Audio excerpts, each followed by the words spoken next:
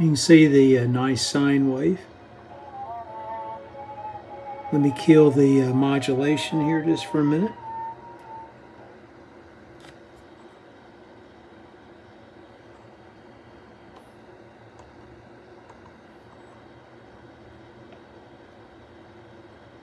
And you can see the harmonics are in good shape as well. Right at 40 dBc. I've got the modulation drive level about 50% from my iPad. And you can drive this thing right up to 100%, of course, before clipping occurs.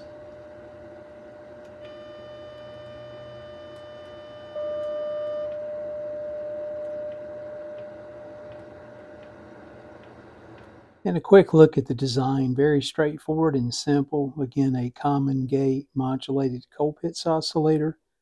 A couple things to note, the ferrite flat bar that I use, I just robbed one and then rewound it to get the desired inductance. Again, if you do the math, you'll find the inductance and the two capacitors, the 68 and 680 picofarad, in series actually shows the frequency just north of my 1.1 megahertz, but straight capacitance brings that number down.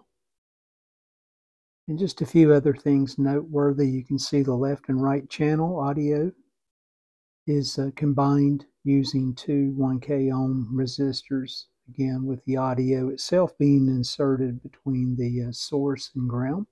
Seems to work out really well, as you guys saw in the previous segment there of the video. Again, you can power on and off the circuit just by removing the Bluetooth adapter. Of course, just remember to turn your Bluetooth receiver off as well.